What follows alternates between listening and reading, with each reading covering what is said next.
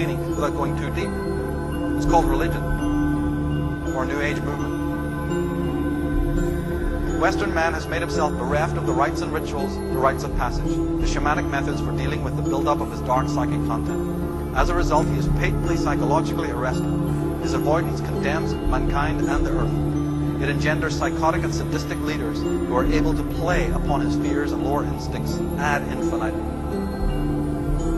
Christianity and these organizations, these organized religions, as well as the corporate dominance of governments, they're there to erase your spirit of rebellion. That's their modus operandi. That's why they exist. They don't exist to take you to God or to heaven. There's very few enlightened people in Christianity, if you haven't noticed. There's very few enlightened people anywhere in the world, including on the banks of the Ganges. But what there is conformity, violence, subservience to tradition, and untold sadism to the self and to others. And there is the obvious control and subjugation of the true spirit of rebellion.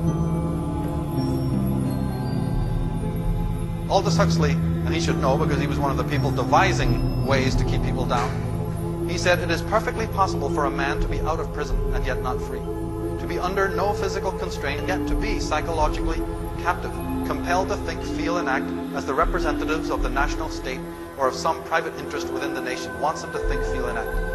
The nature of psychological compulsion is such that those who act under constraint remain under the impression that they are acting of their own initiative." That's key.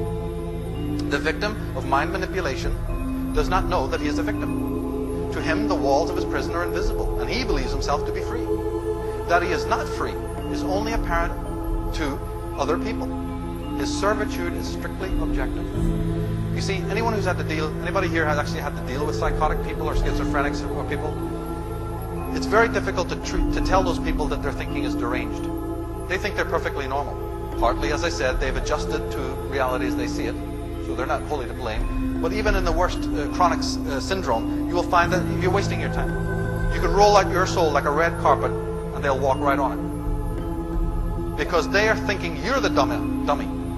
You're the dumbass. You got it wrong. Erich Fromm, in his Anatomy of Human Destructiveness, a book I wish everybody would read, the sick individual finds himself at home with all other similarly sick individuals. The whole culture is geared to this kind of pathology. The result is that the average individual does not experience the separateness and isolation the fully schizophrenic person feels. He feels at ease amongst those who suffer from the same deformation. In fact, it is the fully sane person who feels isolated in the insane society. And he may suffer so much from the incapacity to communicate that it is he who may become psychotic. And haven't we all experienced that? From the time we were born, I assume everyone in this room has experienced that. And I would also say this, that if you are sane enough to see the insanity, that's a damn good sign, because it means you're not insane. So as bad as it is to feel bad about the things that are happening, look at the bright side, you can see it. It's they live. How do they do it? How does the control of the mind, the governmenta, happen? Frank Herbert said, fear is the mind killer. Right from here, Los Angeles, the magician and occultist Manly Palmer Hall said, to repress rebellion is to maintain the status quo, a condition which binds the mortal creature in a state of intellectual or physical slavery. But it is impossible to chain man merely by slaving his body. The mind also must be held, and to accomplish this, fear is the accepted weapon. The common man must fear life, fear death, fear God, fear the devil, and fear most his overlords, the keepers of his destiny. It's the master-slave.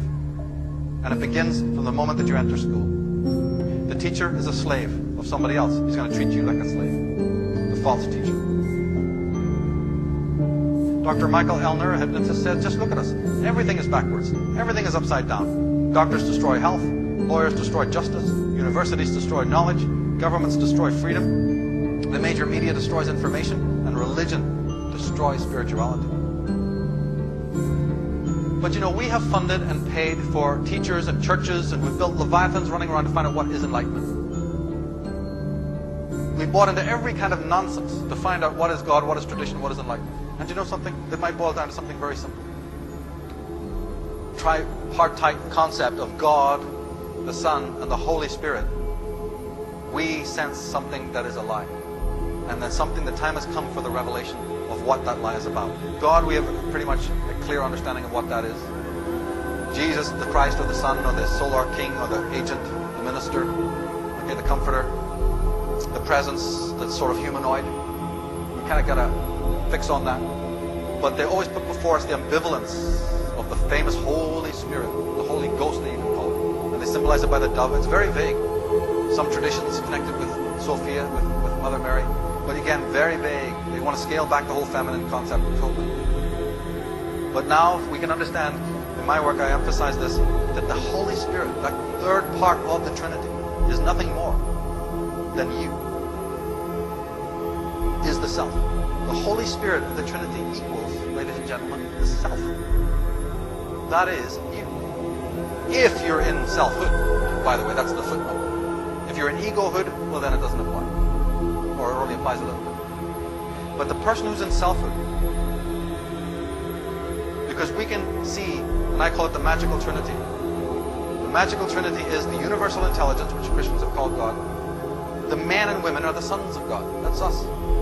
But that is pretty much a useless circuit if you don't have the final component, which is the person themselves. What good is it if you don't have the self at the, as part of this, as the recipient of all of that? So I'm here to tell you that that's what that is. And that's why we don't have selfhood. And that's why we have every kind of conceivable agency in this world operating to make sure that you're neither independent nor in a state of selfhood. Now look again at these books that were cast out of the Bible. Why that might have happened. Because in the Gospel of Thomas, the teacher, Jesus, is saying, he who blasphemes against the Father, and this is known to Christians, but he says, he who blasphemes against the Father will be forgiven, and he who blasphemes against the Son will also be forgiven. But he who blasphemes against the Holy Spirit will not be forgiven, either on earth or in heaven.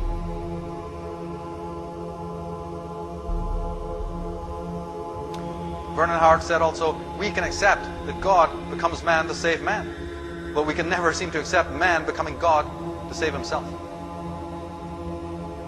And I'll leave you with this from the Hopi elders. All that we do now must be done in a sacred manner and in celebration, because we are the ones we have been waiting for.